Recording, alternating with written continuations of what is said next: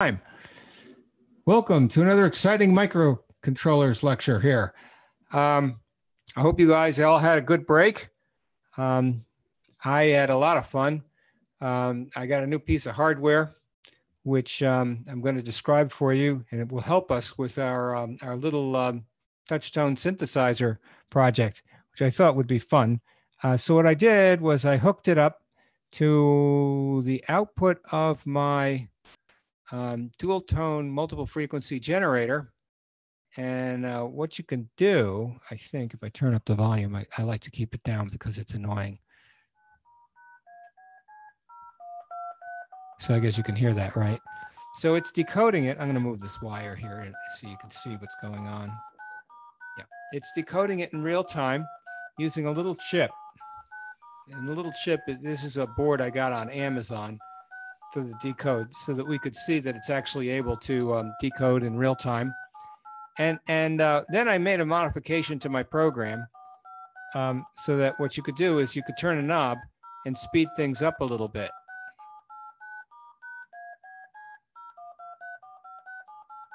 And my question was sort of, I wonder how fast we can push it before this chip gets swamped.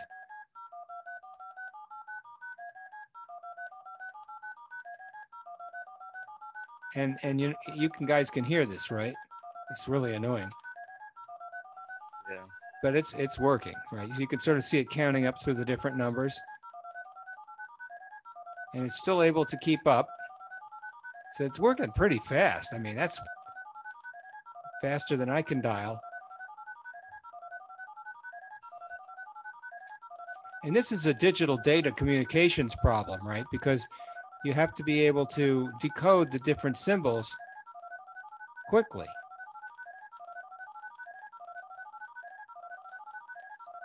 And at some point, what will happen is it gets out there to the point where it can't keep up.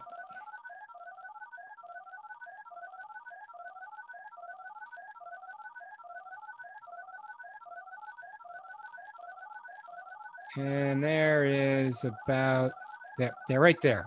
So he got stuck. He can't decode it. It's going by too fast. And of course, I can play it way faster than that.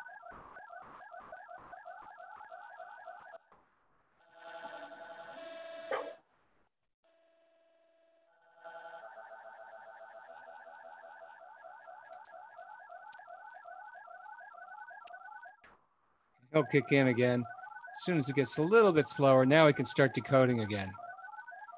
So therein lies an interesting problem. How fast can you decode these signals and still get useful data out of it? And I couldn't resist speeding this up to the point where the thing breaks, because I like to test the corner points on these kinds of engineering problems. And that's a real, analysis / synthesis problem, right? So if you think about it, what you're doing with the DTMF generator, this is synthesizer, so that's synthesis. But this little chip in here that's sitting in the decode facility, that's actually doing the analysis. And that lets you do embedded control. And one of the things you can do, you can not just pass it through plain old telephone service, right? It's not just about telephones. You could take these tones, you could record them on a little cassette recorder and then play them back. That could be your program. And so if you can decode these things at a specific rate through the communication channel, then you essentially have established the data rate. And this lies what I would call the theoretic channel capacity of the system, given the way in which we're doing our encoding. And so that's an interesting discussion in and of itself. And so what I did was I prepared a little bit of a lecture here on the DTMF synthesis and analysis, because I thought it was just so interesting what we were doing here and so relevant to other courses like communication systems courses and the like. And so this is what we're dealing with, right? We've got our typical Arduino doing the synthesis. We've hooked it up to our little DAC. And then I took the DAC output and I just hooked it to the input of our little DTMF analysis chip. So the analysis is not being done in the Arduino at all. Although in theory, maybe you could write a program that does. That's not doing it. We're doing it in hardware. And so here it is with the lights on. And you can see the little chip with the lights. When the lights on and the contrast normal, all the LEDs kind of blur into one another. And this is a totally cheap little board. You can get them cheaper off of eBay. I bought one off of Amazon. I think 2 of these boards cost like $6.50, and it just seemed like a fun thing to try.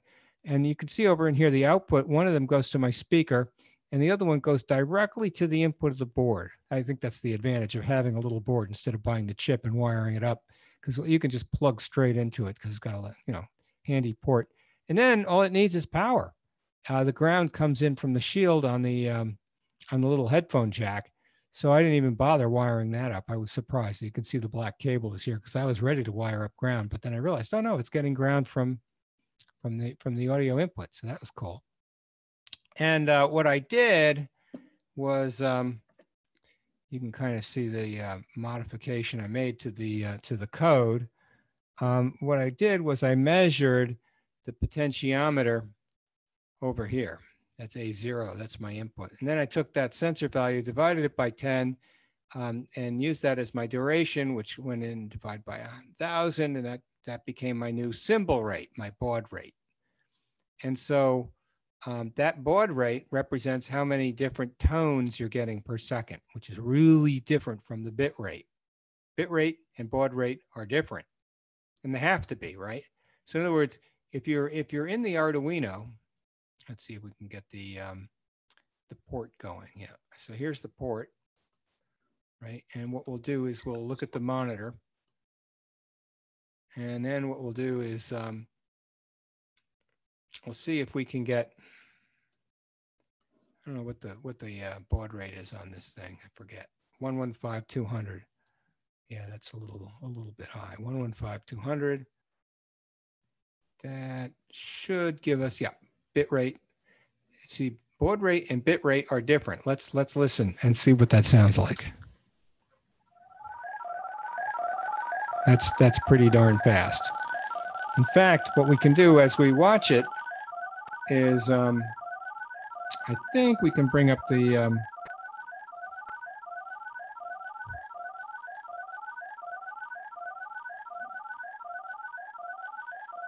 well, it must be in here somewhere. Somewhere around here, there's going to be a QuickTime movie, but apparently I can't see it. I don't know why. Maybe because my PowerPoint's in the way. I have no idea. It should be out here. Oh, here it is. I see it's off screen. It's off screen. There it is. So now you can see this is real time. This has not been recorded. And what I'll do is I'll slow things down a little bit.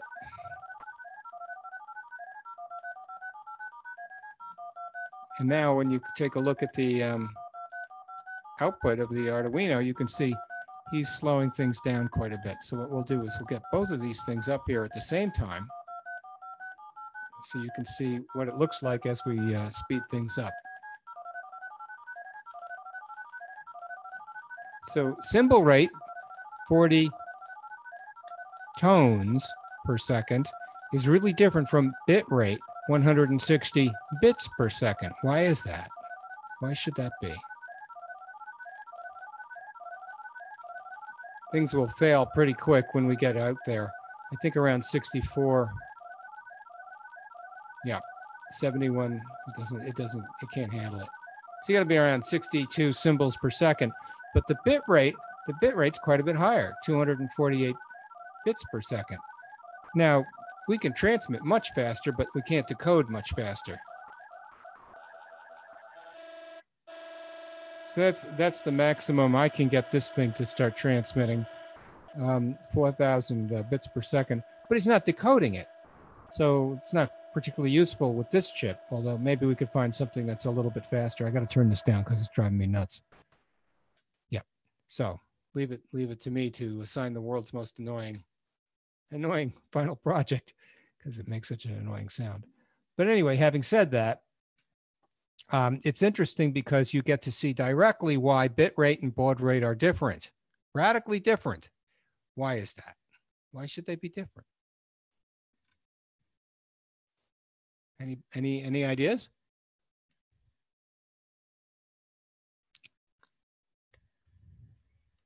No takers on that one? No guesses? I mean, if you have more bits to use, you could decode faster and faster. More bits? Well, let's put it a different way.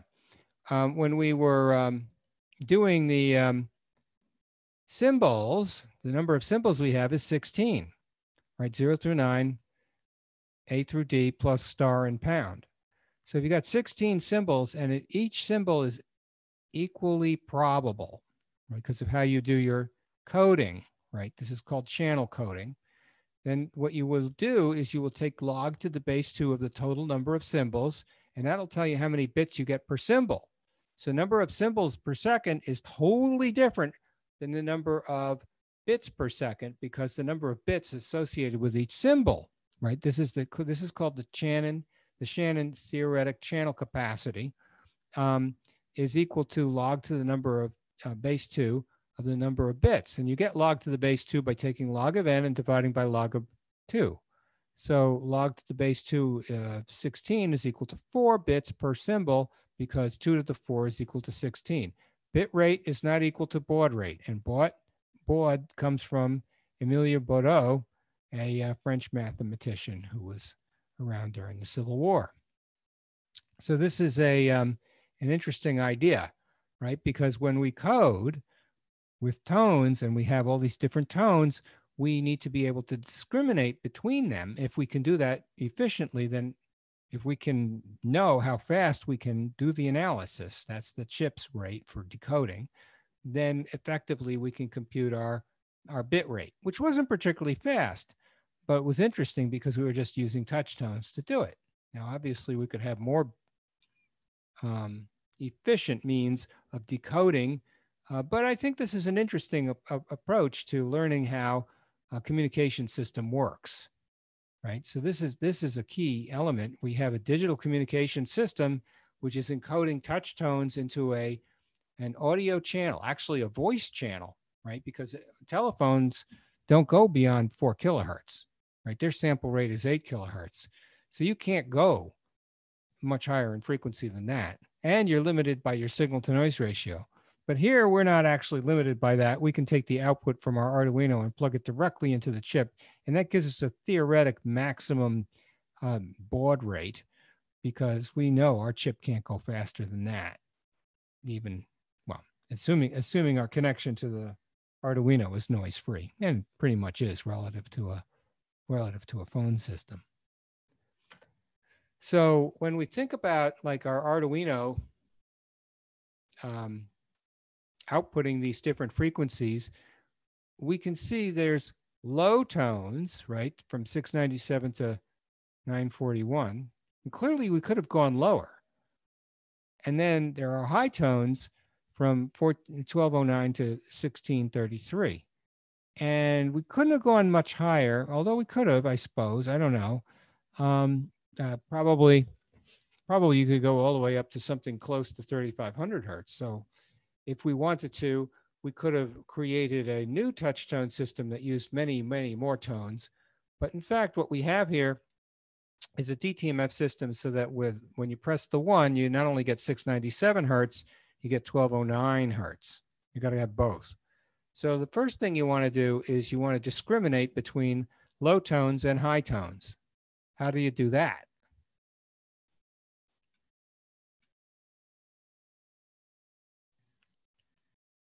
How do you mean, like, discriminate?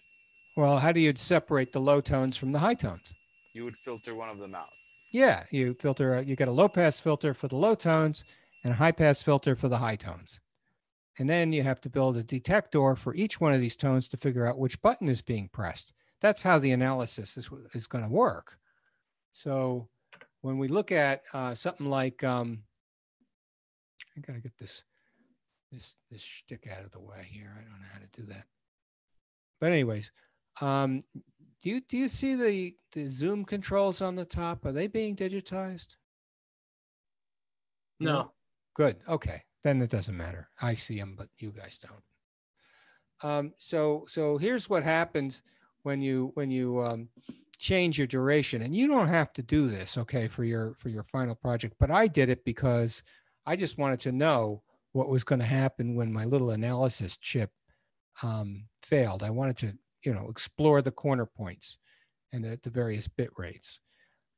So what we're doing is we're taking our high frequency, and we're running it at maybe 1/50th of a second. And the reason I say that is because if you have a baud rate of 50 symbols per second, you can apply that to the different numbers that are being generated. So with the high frequency, 1633 hertz, and that's the case because it says 1633 here in the lower right.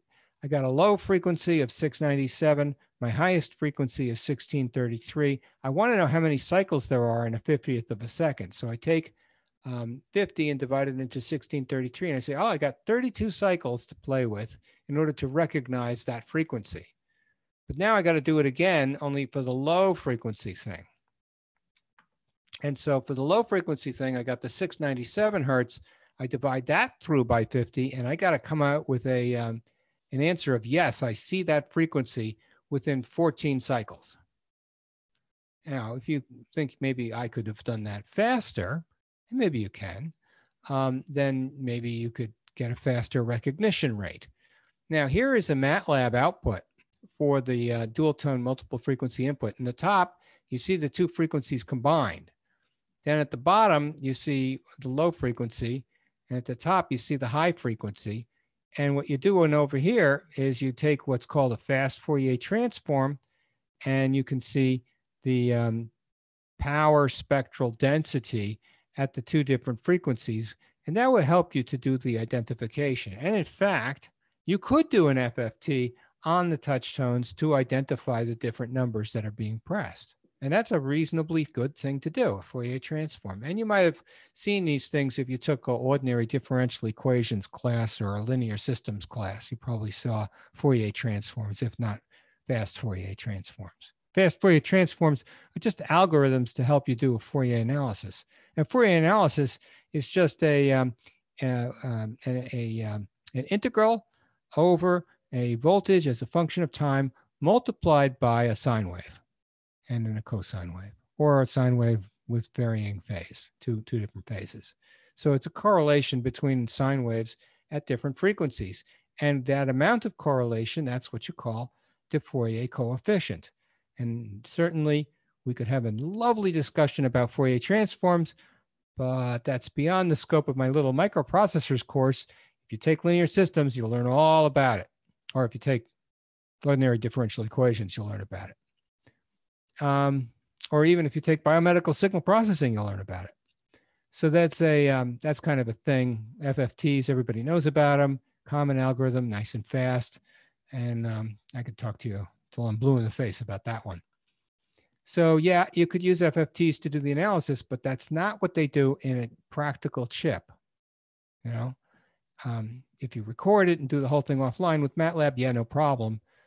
But if you want it to go in real time, this is not the way to go. So here it comes, the chip. And you get these in different form factors. This one is in a dual inline package. The one I got is in an SO, a small outline integrated circuit package.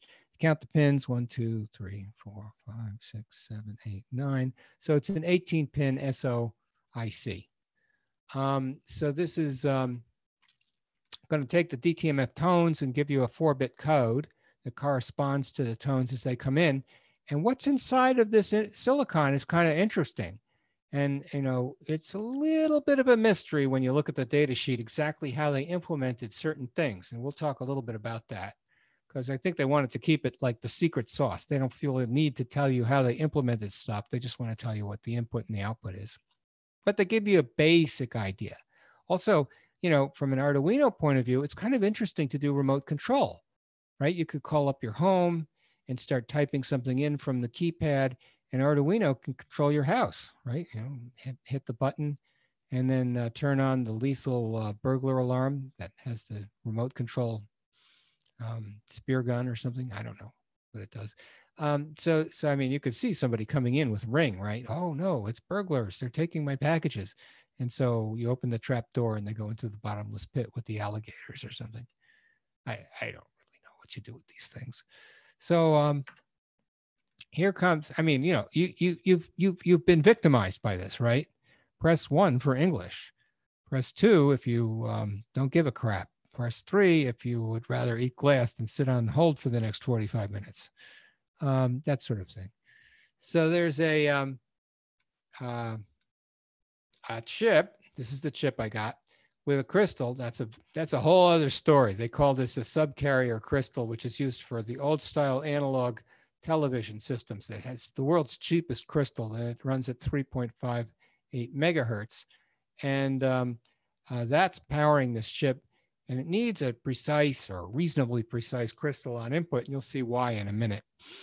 And then this is the tip of the connector. The ring, that's going to be your ground. And then the rest is just some ancillary stuff for showing output like the LEDs.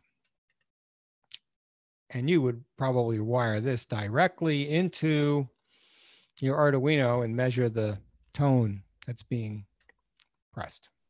So it's really a hybrid analog and digital integrated circuit, truly hybrid. So here is the buttons, right? And here are the low frequencies. And then here's the high frequencies. And now here is the binary coded output, which is what you've been watching as the little blinky lights go by really quick. And so that's kind of what you would be using as your input to your Arduino if you were trying to decode these touch tones using the hardware. So that's not too bad, I think. And then this is what's inside. So now we got the low pass filter, which low passes at everything under 941 hertz. And we got the high pass filter, which is high passing everything above 1209 hertz. And so here's the high group filter. There's the low group filter. And somewhere in here, there's a thing called a dial tone filter. And dial tones are around 400 hertz. I forget the frequency exactly, but you want to get that dial tone out of there. So that's like a little notch filter. Notch filters are kind of like an overlap between a high pass and a low pass filter. They just knock out the one frequency that you don't want. That's what a notch filter does. And dial tones come in at frequencies that we recognize. I think they're 400 hertz or so. So that's the shtick. That's the chip. They don't tell you what the digital detection algorithm is. They don't tell you how the filters work, and they don't tell you what is in these little zero crossing detectors. But we can guess. We can guess what's in it. So here's a little blow up. They call this a switched capacitor filter, right? And that's filtering out 440 hertz. That's going to be, well, it's a concert A. I guess that's what your dial tone is supposed to be. Maybe 350 to 440 is the range. And that gets taken out by this thing called a third order switch capacitor filter, which notches out these two frequencies. And then there's a 6th order switch capacitor filter and another 6th order switch capacitor filter for the high pass and the low pass. And so then your next question is going to be, what's a switch capacitor filter? Does anybody know what that is? Have you guys seen that before? Well, I know what a capacitor filter sometimes is like used for filtering out certain, like shorting out like certain frequencies. Well, you've heard of RC filters, right? Resistor capacitor filters. Right. But switch capacitor filters are different. They're just like, well, RC filters. And the difference is they're switches, just like you might imagine. So S1 will close while S2 opens, and you'll never have S1 and S2 open at the same time. And then S2 will close when S1 opens, and you can control how long this capacitor under the switching is going to be used for charge. So this is the basic idea.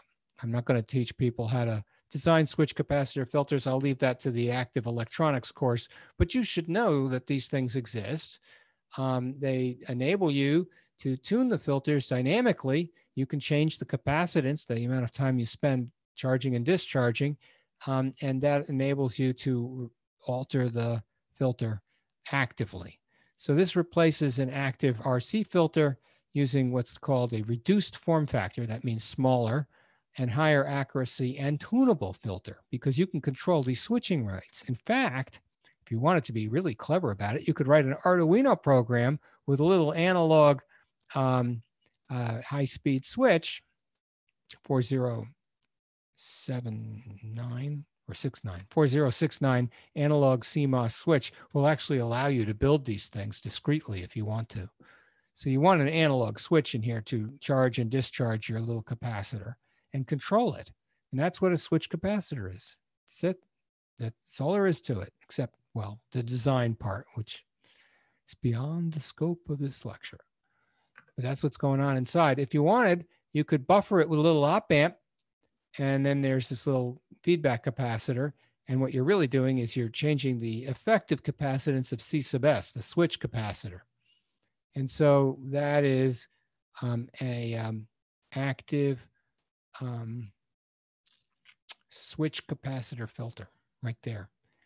And there are some interesting, for simple designs like this, there are some fairly simple formulas. When you're done building this whole thing, what you get is a frequency response curve, which corresponds to this little guy. And so now we can look at what's going on. This is right from the MT8870 data sheet.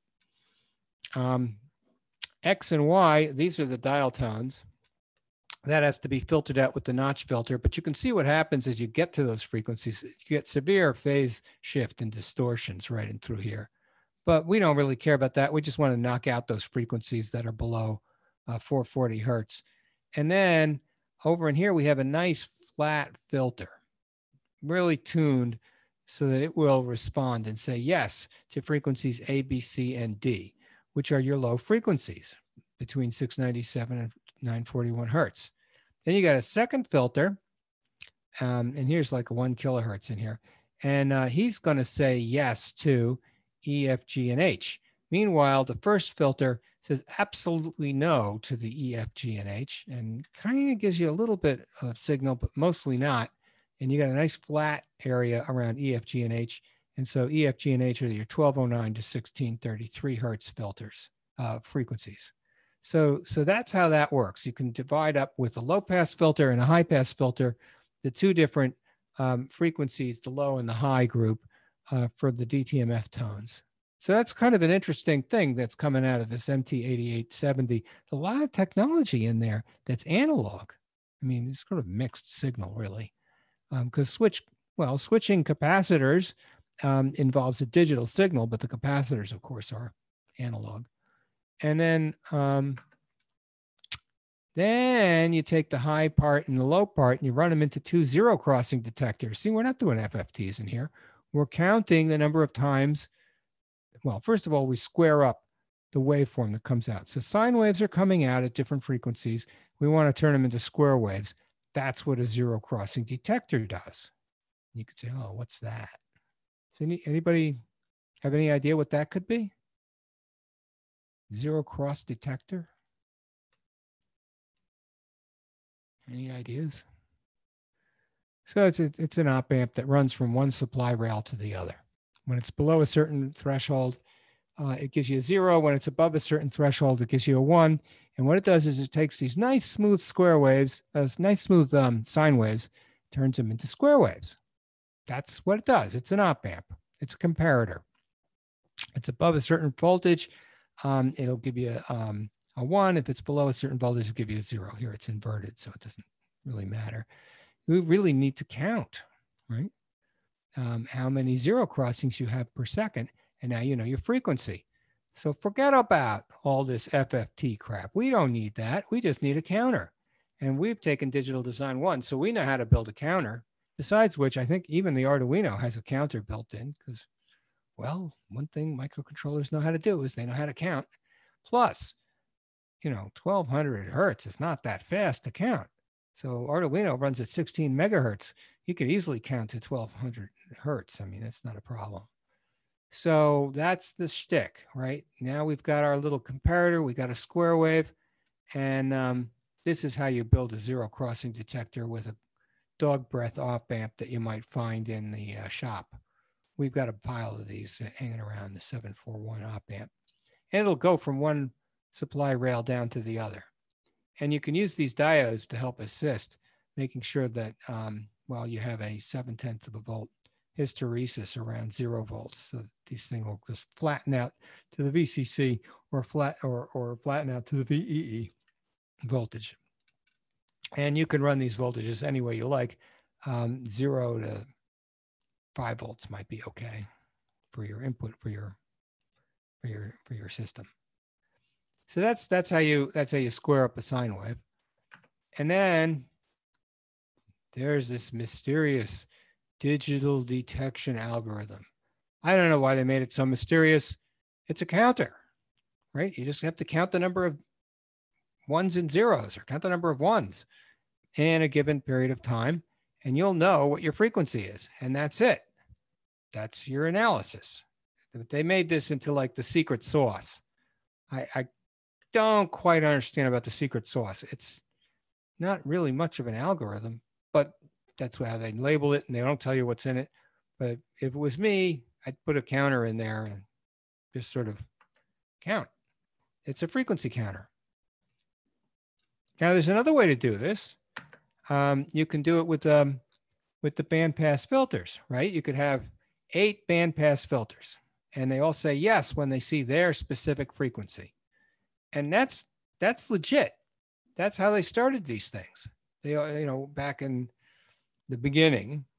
But because the bandpass filters were so big and expensive, they were restricted to the central office, also known as the telephone exchange. Moreover, when you get to the higher frequencies, the plain old telephone system, also known as POTS, doesn't really do very well. So they give a pre-emphasis, that is increased amplitude, to those higher frequencies. They make them a little louder. That way they can get through. They call that a twist, or pre-emphasis applied to compensate for the roll-off. That means you don't have good high frequency response in POTS, plain old telephone system. Moreover, the bandwidth variance on these tones could be quite high. I mean, it's plus or minus 20 hertz. So you can get a sort of a 20 or 40 hertz wide, I'll call it bandpass filter for each one of the frequencies. And you can essentially try and build it so you don't have to count the number of zero crossings. But counting zero crossings isn't that hard, especially for frequencies this low. So while this is the way they did it initially, it's not what they do in modern practical systems, because the digital stuff can easily outpace the bandpass stuff. So this is how you build a frequency counter. And that's kind of interesting, right? Because frequency counters are things that you can buy as test equipment. And all you're really doing is building a frequency counter for this one specific application. And it's all on the chip. But you could have done this with your Arduino. It would have been fine. And the only tricky bit would have been the switch capacitor filter, which you could probably also build with an Arduino. So this is essentially a counting register. You have to tell it when to start counting and when to stop counting, and then you'll know your frequency. So if you count for a whole second and then you stop, you'll know what you counted up to, and you'll know how many zero crossings you have, and you'll know your frequency. And that's it. That's the whole shtick. And then there's this thing about the tip and the ring. And you know what they do in these with these 3.5 millimeter stereo jacks is they give you a thing they call the sleeve. So this is a TRS, tip, ring, sleeve connector. And between the tip And the ring, you get the left channel. Between the sleeve and the ring, you get the right channel. There's another variant on this called the TRRS for tip ring sleeve. And that'll give you the ability to have a microphone as well. So a lot of times what'll happen is you get, something for your iPhone. It's got a tip ring sleeve because it expects to be able to talk to the, have you talk into the iPhone as well as listen. And that's it. That's the whole shebang. That's the long and short of the decoder chip. And I just thought it would be interesting to try these things. I just got it over the weekend. I got so excited about it. I prepared this little lecture.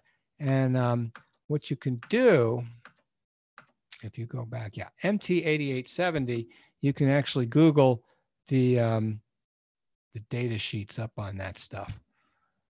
Let's see if I can grab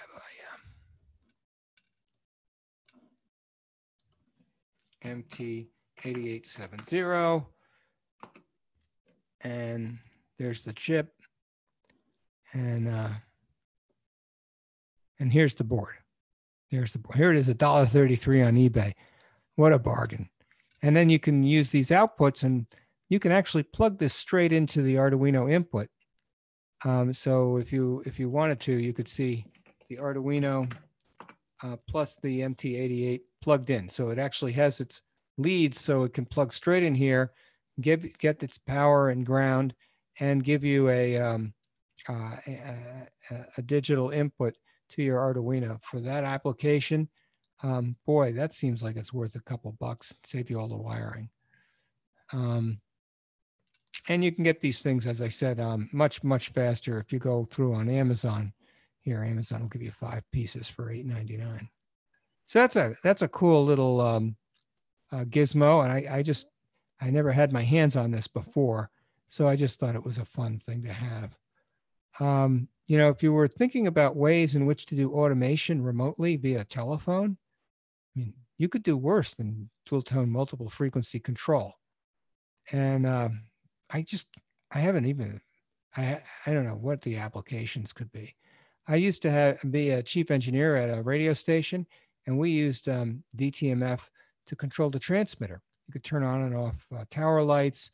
You could turn up the power. You could turn up the plate voltage. You could do all kinds of interesting things remotely using DTMF decoder. So that's kind of an interesting idea. You could measure power. You could, dial something and maybe it plays back through voice, something like the wind or temperature at the remote site, stuff like that. So you got an opportunity to do all kinds of embedded control systems, and with the DTMF. Let you imagine you could control a robot, right? And left, right with little touch tone controls.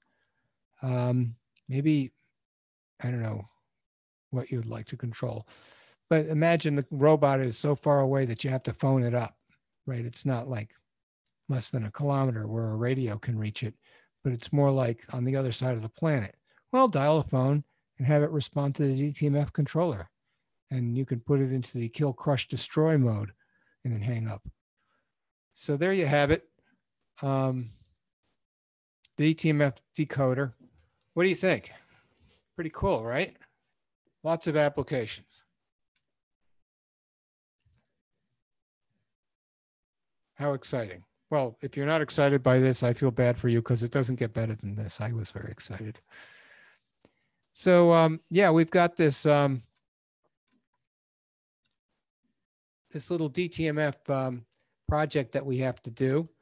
And I was busy trying to kind of make it into a separately compiled thing. So I came up with my own little class for the DAC. And I figured, if you change the DAC, maybe what you would do is you would keep the class DAC, and then you would have some sort of a means of polymorphism, like an interface. And so here's the DAC implementation. And I kind of like this because, it isolates the complexity, right? If your only interface is this, you don't even know what pin number it's on. You could have made that an argument, I suppose. But in fact, you don't even know what kind of DAC it is. Could be any kind of DAC. Could be that R2 DAC that the fellow used initially. So I like the idea of having sort of like a different implementation. So later, if somebody said, oh, I really want a 12-bit DAC, you could overload this operator and have it so that it takes an int instead of a byte, because ints ints on the Arduino IDE are generally 16 bits. But you could get an unsigned 16-bit quantity too. So that in and of itself, I thought made the code a little bit cleaner, because it takes out the DAC and encapsulates the complexity and gives you a really simple interface. And then here's the DTMF code. Now it has its own sort of interface that looks relatively simple. Generate output, wave generator. And then when we go and we look, we begin to see, maybe this isn't the right thing to have done. Maybe we should have put in a 7 in here. Sometimes we look at other people's code and we say, oh, what the heck is this guy doing? And as I was going through this, I said, well, I don't know why he makes you look this up in some sort of ASCII table, because that doesn't make a lot of sense to me. So this is why I decided that if you use the literal quote hash, or octothorpe if you like, that's the proper name, you don't have to actually look it up because the compiler will do that for you. And in fact, if you think about it, you could extend this system to use non-standard frequencies and non-standard codes. But for now, I think it's very nice that you can find convenient decoders that have been commoditized into relatively inexpensive hardware. And that sort of makes it nice for me, I think. So that's how I would rewrite this code, just to make it a little bit more readable, and certainly doesn't change the speed at all. Now let's see, we can see the different sort of frequencies that are coming in to the columns, and that's fine. And now here comes a wavetable. And I looked at this wavetable and I said, what's the wavetable size? 200. All right, what would it have taken for me to generate this wavetable using sine? And it really wouldn't have been that much, right? I mean, this is like for integer I equals 0, while I is less than 200, I plus plus. And now, in principle, you could have said something like wavetable of I guess you use the square brackets, is equal to the sine of I, and you want it to range from 0 to 2 pi. So divide it through by 200 and multiply it by 2 pi. And then since that's 200 and the other is 2, I would turn this into 100 and get rid of this 2 over in here. And then you want it to range from, right now it goes from -1 to +1. So you say 1 plus. So now it's going from 0 to 2. And so you want a number that goes from 0 to 127. So take the whole thing, multiply by a half. And now it goes from 0 to 1. And then multiply the whole thing by 128. Is that the maximum number here? 128. Yeah. So in principle, you could do it by 256, but just multiply by 128 and forget about the divide by 2 over in here. That'll simplify out.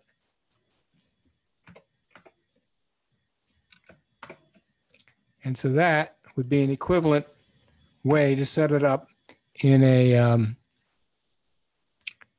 for loop. that's my way of dealing with these sorts of things. I don't know why anyone would feel the obligation to type in these numbers. That doesn't sound like fun. Does that sound like fun to anybody? Who types in those numbers? That's crazy. You don't do that.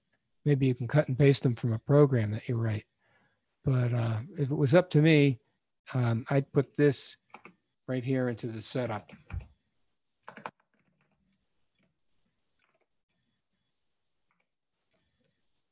And that would be a way in which to address the issue of having an embedded wavetable, especially one where you might want to increase the number of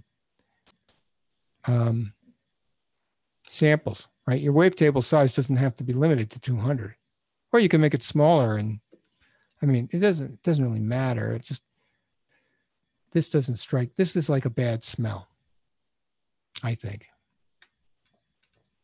And so, you know, if you do change the size of the wavetable, then you have to take into account the rate at which you're clocking the wavetable out. And so that's an issue. But in fact, I just say this is not the correct way to make a wavetable. It's a matter of taste, I suppose. And let's see what else we can do in here.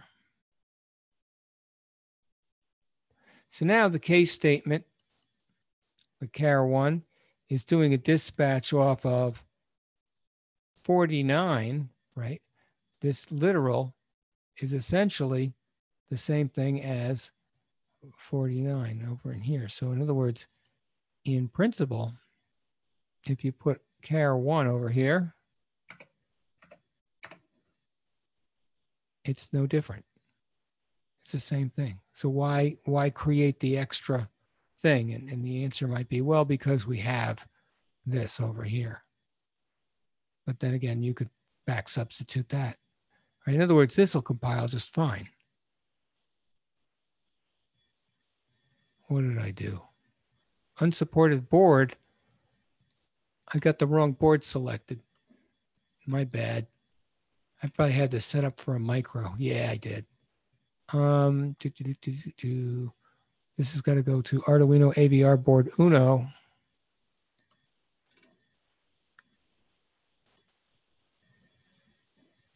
Yeah, it works now. Yeah, the micro uses a Atmega 32U, which is a slightly different chip. And I've got this in the, how you say, in the macro. So if you were to upload this now, you should be able to get the annoying sound coming through.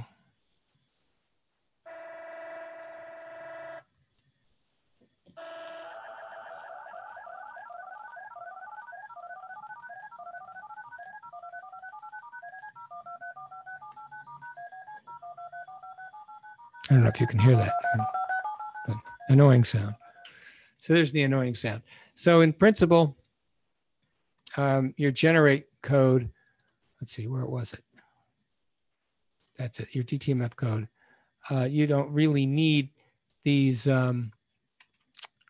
characters to be embedded here. I mean, you could have written this as char A.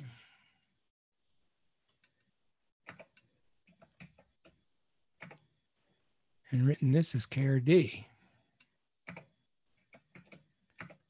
And then A and D, you know, you don't even need this, right? You could have just written, look, if you want A, put A in there. If you want B, put in B. You know what I mean? You don't need the extra level of indirection by writing out char hash. The switch can take it.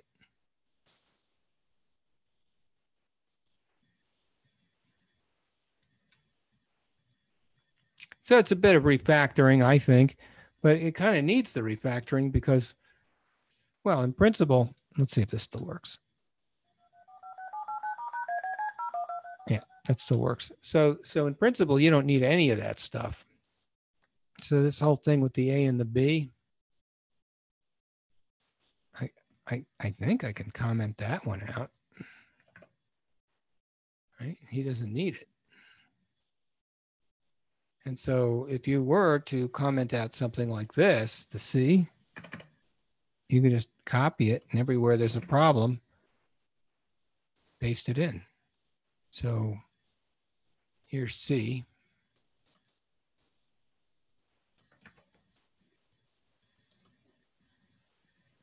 And that's done. So that's my point about this code. It just seems like something wrong with this guy. I don't know. Take the hash thing, turn it into a hash.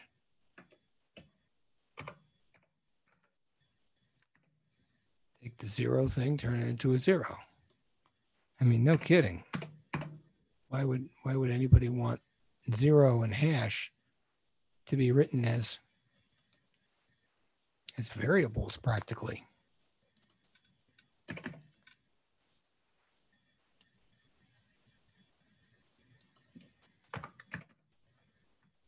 And here's hash. I think I got all the instances of it, but I might be wrong. I missed one. Oh, yep, here it is.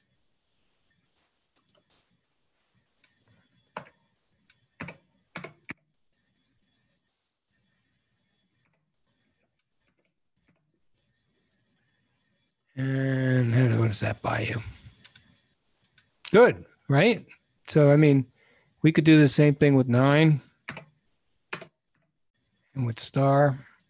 I mean, this code needs refactoring, no doubt. But sometimes it's easier to refactor code than it is to rewrite it.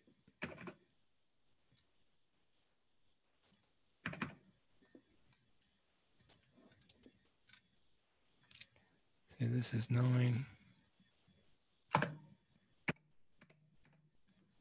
It's a star.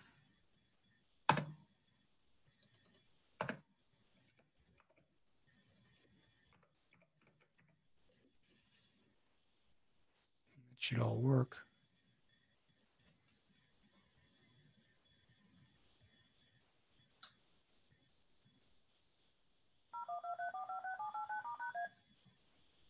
Uh-oh.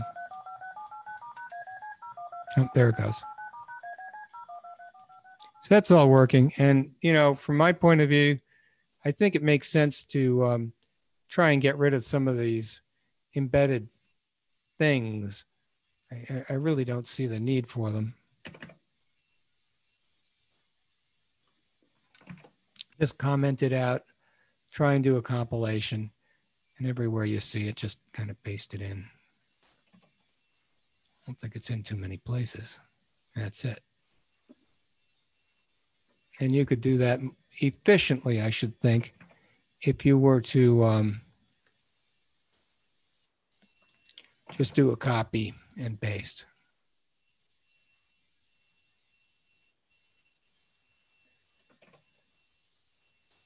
In fact, now that I'm sitting here, I could probably do the rest of it real fast and get rid of the reference to all of the characters at the top.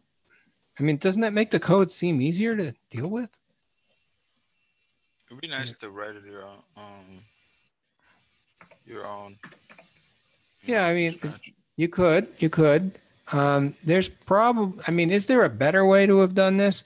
One thing I can tell you is that this kind of a lookup is a terribly efficient way to go, because key is now being used as a computed go-to by any compiler worth its salt. It'll create a table that'll essentially take the key and these numbers and compute offsets into addresses, which will set these variables. So that's kind of a nice way to go. We could probably comment out all the rest of the numbers now.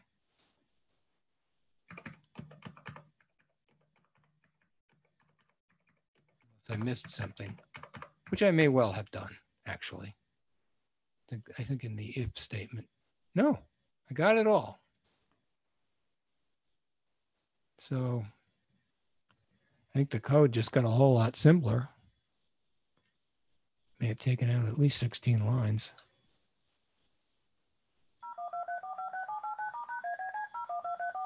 So that's all working.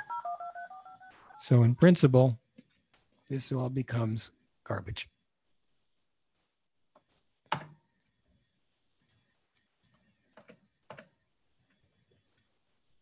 So that makes life a little bit easier.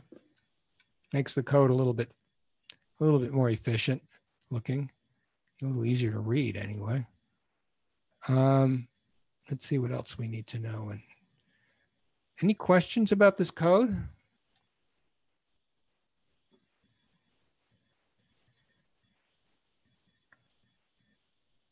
How about that setup?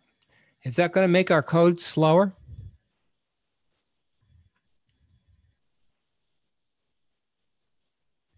In the setup, yeah, but in iteration, no. No. Right. So in theory, if there was an initializer for this DTMF, you would be able to do that in the initializer. So that looks like the initializer right there. That's your constructor.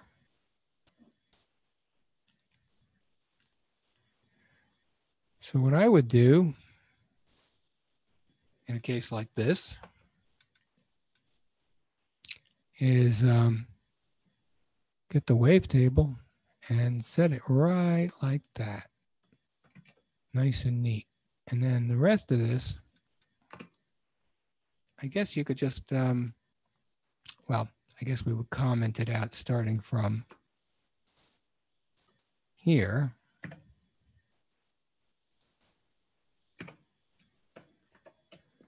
And ending perhaps over here. Oops. And then somewhere in the in constructor, perhaps over here.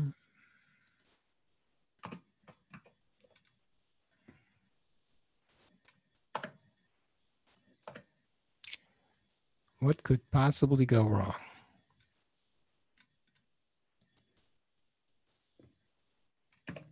Well, this is going to be a floating point number, isn't it? So we've got to find a way to round it. I'm guessing round. It's a good way to do it. Only you probably have to spell it right. I don't know if that works or not. What could possibly go wrong? Well, I've left the original code there in case things messed up. Oh my goodness. It compiled. Let's see if it works.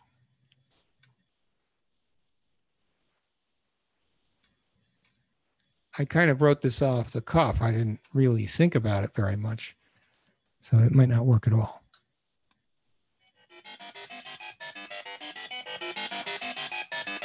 Well, that's really cool. I like the way that sounds, but it doesn't sound like a sine wave. I'm wondering if maybe I should give it a little more headroom.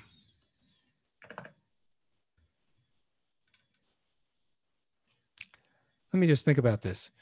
I goes from 0 to 200.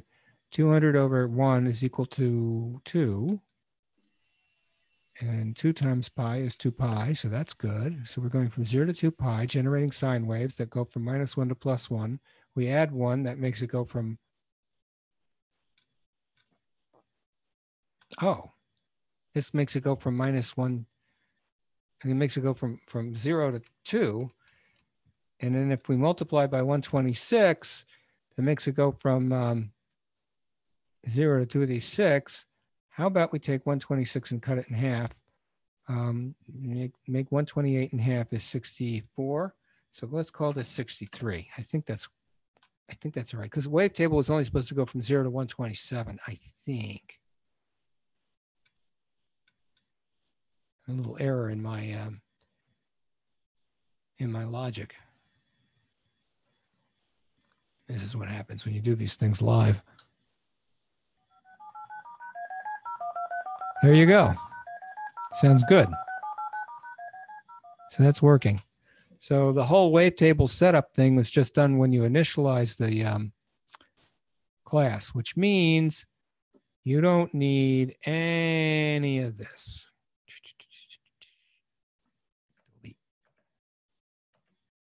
And that's how you make a wavetable. In fact, if you think about it, it doesn't really care if it's a sine wave or a cosine wave, right? They're the same wave. So that should work too.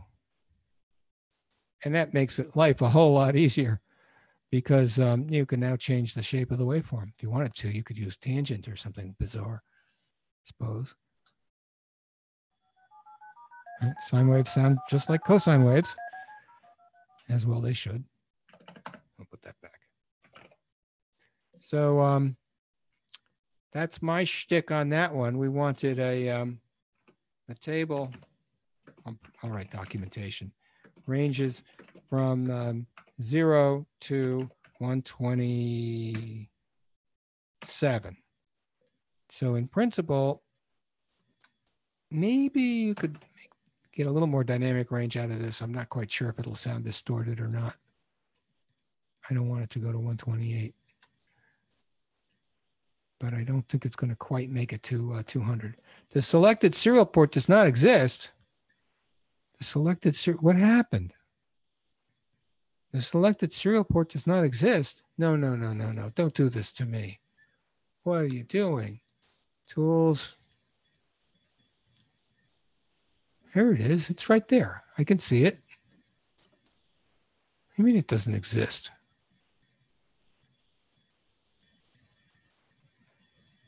Your board is not connected. Your board is not connected. It can't be because I typed a 4 in here instead of a 3. That doesn't make sense.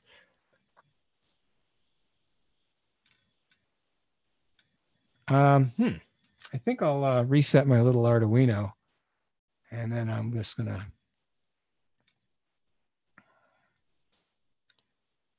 see what's going on here.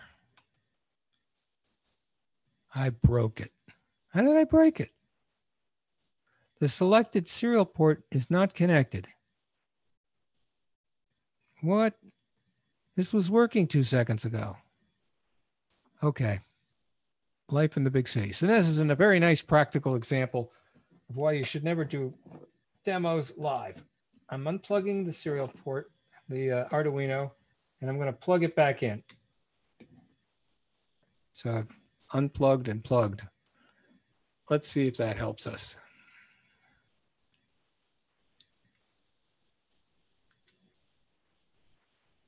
That's an Uno. That's the right serial port.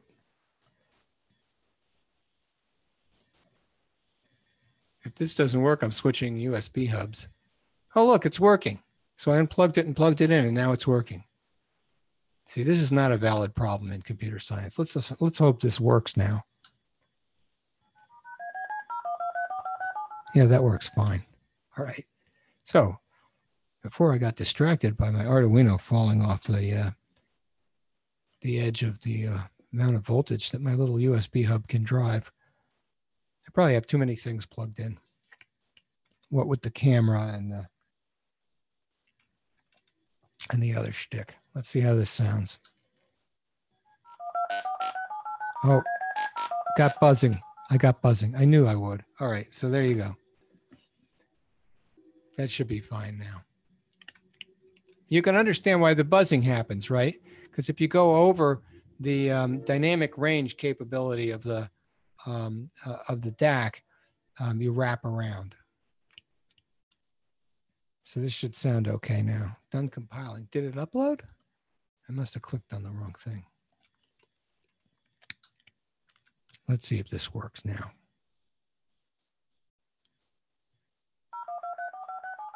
Yep, it's all working.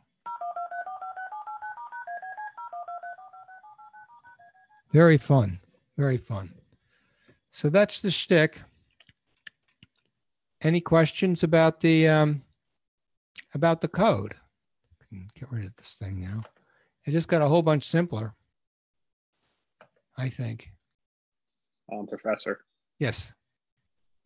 If you were to use, you said cosine and sine sound the same since they're only shifted by a phase of 90 degrees or a phase of pi. Yes, sir. What would happen if you use secant or cosecant?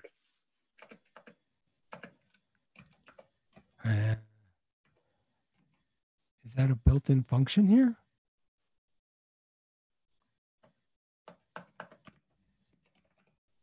I don't think we have that. We'll Would it probably work have if you just did 1 over sine or 1 over cosine? I mean, I could try it with tangent. I don't think it would sound very good. Let's try this. Right? Because aren't there asymptotes? And the asymptotes are little pokey things, and they're going to sound real pokey, right? Because they go up real fast and they make little sharp edges, and you're not going to like the way that sounds. But let's hear it anyway.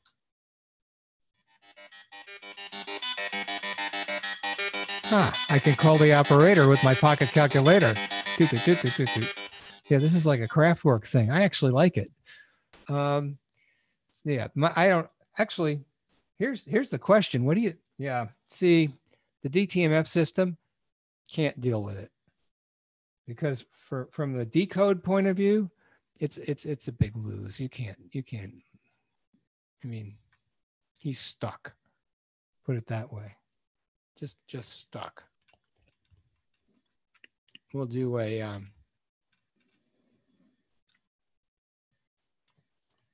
let's shrink it down a little bit so you can see what's going on out here. All right. So you see, he's not actually able to understand this thing. He's stuck. He doesn't understand about the tangents. Okay. The whole thing was designed for sine waves. If you want to decode, you need to generate like sine waves or cosine waves. Now, if I were to go back and change this from tangent to cosine, then you'd have something. Let's hear it.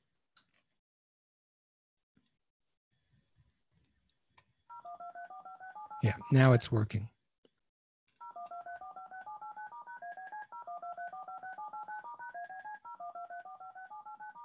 So that's that. You don't see it very well because I've turned the contrast way down. I've got to turn this down here because that's annoying. But if you go to the so-called IPVO camera control display, you can change the way in which contrast is handled by going to default. And then you can actually see the device sitting here. There it is. That's the, I don't know if I can bring it a little closer. And you can change the autofocus on it. Let me change the autofocus so it looks, no, it is on autofocus, I guess. So that's the, once you change the contrast, you get a glow from the LEDs that you really don't see when you look at it with the naked eye. But the camera sort of blooms when the CCD elements pick up on this on the LEDs. That's why I turn the contrast down. What you really want is a red lens. You throw a red lens on there and it'll attenuate the output, the red output. So that's yeah, you can do, I mean, any waveform you want, secant, cosecant, I don't know. But this guy, he wants sine waves, right? He's designed a switch capacitor system that's optimized for this application, put it that way. And that's all right. I mean, that's kind of what it's for. If you said to me, well, but Professor Lyon, I really want to have more than 16 symbols. I want to have, I don't know, 128 symbols. Then I'd say, oh, okay, then let's, come up with a new way to do decoding because this may not be a DTMF system anymore. Maybe a system designed specifically for computers to communicate with computers. But here's the interesting thing. If you took your program, just this program, and you encoded it using a 4-bit symbolic system and then turned it into touch tones, you'd be able to store it onto audio tape, put it on a cassette, and then take it with you and then play the tape back And then this could decode it and you get back to your original program, right? You can store your programs now on magnetic tape, on audio tape. So that's kind of neat. Or you could send them through a phone line. And unless unless the National Security Agency has an echelon program designed to decode touch tones and get back to your original code, and they may not, you should be reasonably secure, right? I mean, you've got a kind of an in-band mechanism for, yeah, we're not doing the R2 network anymore, for doing the transmission of digital data. So that's pretty cool, right? Any questions about this project? Anyone start the project or get stuck with the project? Because the more I look at this project, the more I think, there's a lot of, I'll call it, I don't know, subtlety involved with the code and with the way in which the system has been put together. So it makes for a very interesting project, I think, and I think you'll have a lot of fun with it. So that's what I have for you for today. Any questions? No, thank you, Professor. Thank you. Enjoy the rest of the day and stay safe. You too. Thank you. Thank you, Professor. Thank you.